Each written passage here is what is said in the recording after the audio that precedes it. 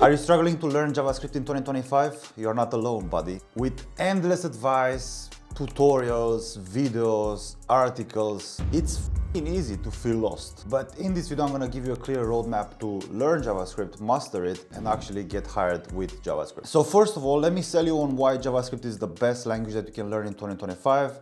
And again, I might be wrong, but in my opinion, JavaScript is the best because you have the most amount of possible options to monetize your skills later down the line. You can get a job, you can freelance, you can build websites, or you can build applications for others. You can build applications for yourself, okay? So you can create your own SaaS, sell it, and make billions and billions of dollars. A lot of people hate on JavaScript because it's so flexible and quirky, but that is the advantage of JavaScript. So do not hate it, learn how to use it, and learn how to monetize it properly. So first, let me tell you on why you should learn JavaScript instead of being a vibe coder. A vibe coder is a new term invented maybe in the last month or so. Someone who has no technical experience is building an application using AI, and usually that person is extremely cocky. You can build applications to a maybe decent level to use for, you know, a person or two. Like, the scope of that application cannot be that big, but once you start building something that can have some potential, you'll start to realize that if you do not know how to code and if you have gaps in your technical knowledge, you will not get that far. So essentially what you are doing right now is you are training yourself to being able to take advantage of these AI tools that are out there that will get better and better with time. So in my opinion, if you learn how to program by yourself, you'll have a strong foundation, which is going to help you later down the line. I know a lot of people are super lazy and they want everything done quickly. You know, they don't want to put the time in and they want to get rich quick with AI and whatnot. And it's not gonna work like that, okay? Maybe there was like a short time frame, maybe of like 1 or 2 months where you could make a lot of money just by being a vibe coder, but that ship has sailed. Now, I've been teaching people since 2019, so I have almost 6 years of experience in May this year, and I've been helping dozens and dozens of people learn to code to get jobs, okay? So I know a thing or two about how to teach JavaScript, and I want to give you my best tips, and this would be the tips that I would give to my paid students. In fact, I'm gonna link in the comments my beginner JavaScript course that you can take for free, and then you can see that I'm actually giving these exact principles and concepts to my paying customers. The first piece of advice that everyone will give you is to not focus on the syntax, but to focus on thinking like a programmer. And this is like the best advice that a programmer could give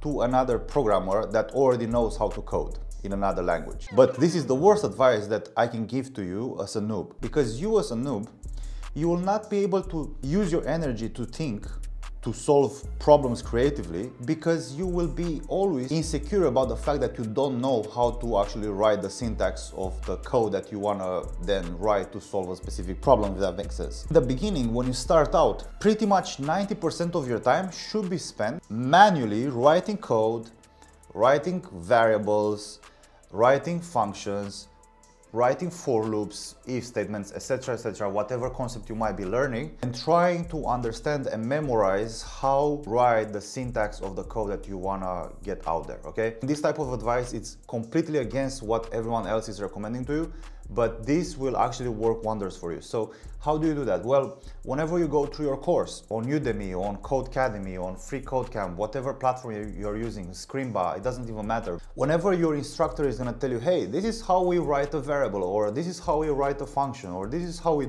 make an API call, or whatever that concept might be, write it down 100 times, 1,000,000,000 times until it's stuck in your head and you know how to do it with your eyes closed. There are so many tools out there that will do the work for you, like, you know, ChatGPT, Cursor, etc. You will forget how to write code. Right now, companies are doubling down on figuring out, stop people from cheating in interviews. I have seen firsthand dozens of times, I don't want to say millions of times because I haven't worked with millions of people, but beginner developers that want to get jobs, that they say they are ready to get jobs, but they don't know how to write a for loop or a function, or they don't know how to make an API call. I feel embarrassed for them, but they don't understand that these things are super important, to know the syntax of the stuff that you want to write, okay? If you want to learn JavaScript properly, once you learn the syntax, it's very important to start building applications. The problem that I had, and probably you have as well the same problem, is that you don't understand what application is suited for your level. Because when you search up on YouTube JavaScript applications for beginners, you'll always see something that is pretty interesting, but very far out from the level that you are at right now. So all these applications that these guys are showing you are very outside of your comfort zone, okay? So then we need to define what an application is. So then you can create micro steps in between these applications so you can start building from day one. If I would start today and the first lesson is about a variable, the instructor tells me, hey, this is how you write a variable. You start with a keyword const, and then you give it a name, and then you have the equal sign, and then you put a value inside there, and that value is gonna be like a string or whatever. The first application that you can write is creating 50 variables, and then each variable describes something from your room. Like for example, const phone equals iPhone, const peel equals fish oil, right? So that is an application. It might not be the most impressive application, it might be a useless application, but the point that I'm trying to make is that you can actually start making a connection from the real world to the computer world. And then later you learn probably about methods, and then you'll figure out how you can use a prompt to get some text from the user and then uppercase that text, etc., etc. You start to incorporate methods and different data sources that you are learning from different parts of your course. The idea is to start creating some sort of Frankenstein of an application that doesn't have a purpose, or the purpose that it has is not to solve a real world problem, but the purpose is just for you to practice different things and just being chaotic with it. Because later down the line, once you understand how these concepts fit in together, then you can start creating something that is actually useful, like a to-do app. Even though a to-do app is not mind-blowing or whatever, it has an actual use case, and it's going to teach you a lot of the concepts that you need to use on a day-to-day basis in the real world. You'll learn about array methods, string methods, etc., etc. I want to give you a couple of pointers when it comes to concepts that you really need to master. You need to understand how to manipulate data. So we have two types of data. We have primitives and non-primitives. So we have strings, numbers, booleans, null, undefined. Those are the primitives. And then we have the non-primitives. So we have arrays, objects, and then we have symbol, but I've never used symbol. So I'm just gonna focus on arrays and objects. In my opinion, you should be extremely familiar with all the array methods that are out there. In fact, again, if you click on that first link in the description or the second link in the description, you'll have access to my course. And then in there I have some resources when it comes to knowing which array methods are the most important based on their usage in your day-to-day life as a programmer. And we have an exercise, I think I've made it a while ago, I'm gonna link it here. There is an exercise called replicate the array methods.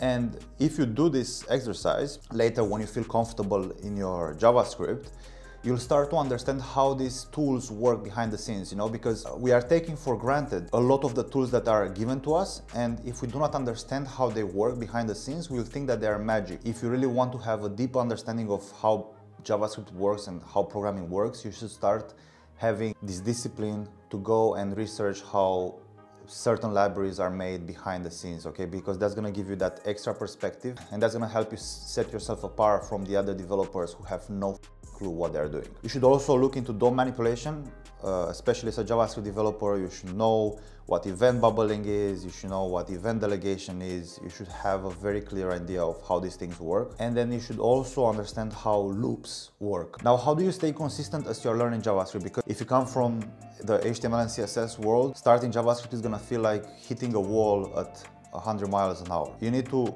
understand that everything that you've done in your life so far, it's gonna be extremely different than learning a programming language, because learning a programming language is like learning how to think in a different way, learning how to think in a logical way. Try to not get frustrated. The easiest way to learn something is if you like it.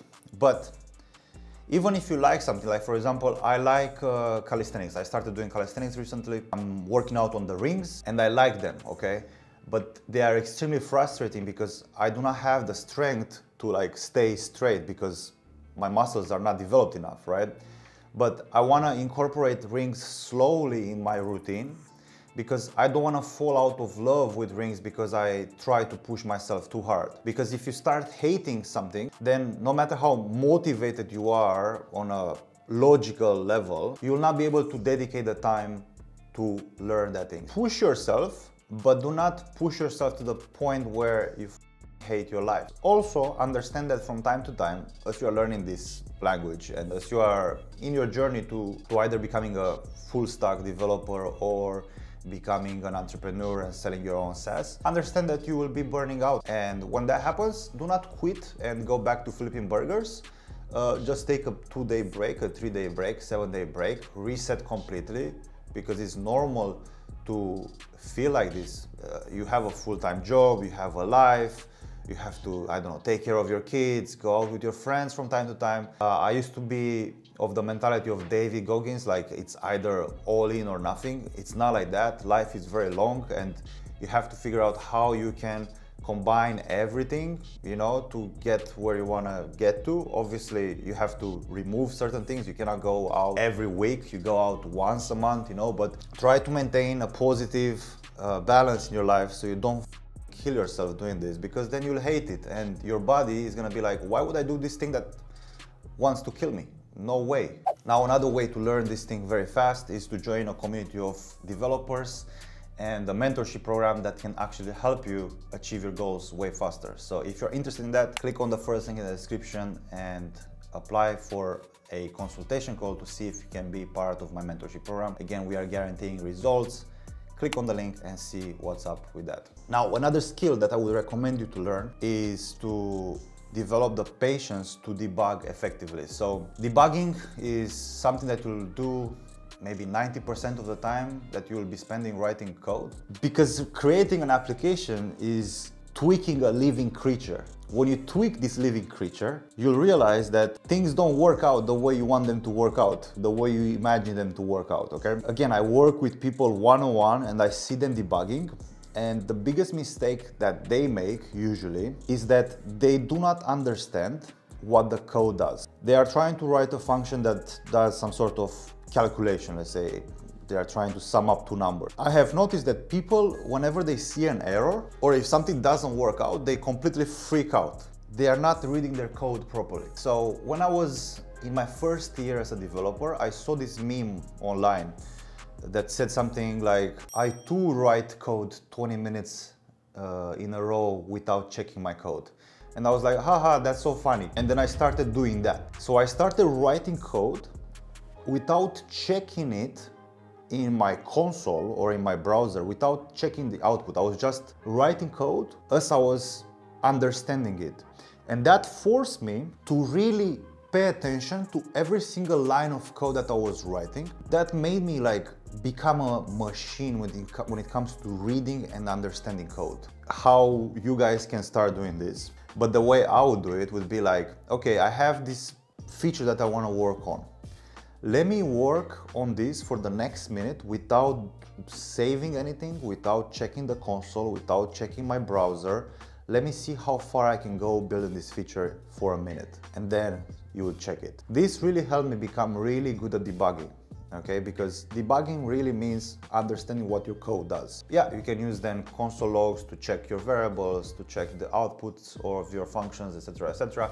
But I would say, like, if you really want to get good at debugging, you have to really get good at understanding what your code does in the first place. What should you learn after you master JavaScript, or how do you know that you've mastered JavaScript? Well, in my opinion, mastering JavaScript is going to take you decades, so it's not even about trying to master JavaScript because it's pretty much impossible. It's a lifelong journey.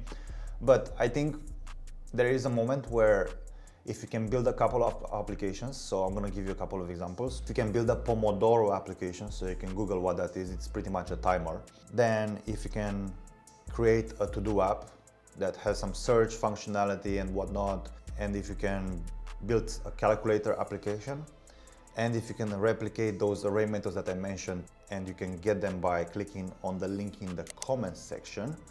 If you can do that, and if you go on Code Wars, which is an algorithm platform, a platform where you can solve algorithms, and if you get yourself to level 5, I think you are at a decent level in terms of JavaScript to be able to learn the next thing, which is gonna be a library, for example, like React, Vue, Angular, whatever is out there. Just check what's popular in your country and learn that. It's not gonna be a 30-day thing. Probably it's gonna take you really 2 months to do it right if you are focused and if you know what you have to do. But I think it's possible for most of you, especially if you like it and if you're interested in this. And we are getting into 2025 and 2026 where if you understand how to write code, you don't even need to become a programmer. You can do so many other things that are out there. You just have to have your eyes open and you have to have your skill set. And then if you figure out how you can create opportunities for yourself, you can make a lot of money if you have this skill set, okay? So that's pretty much the video for today. Let me know what you think in the comments. Peace out.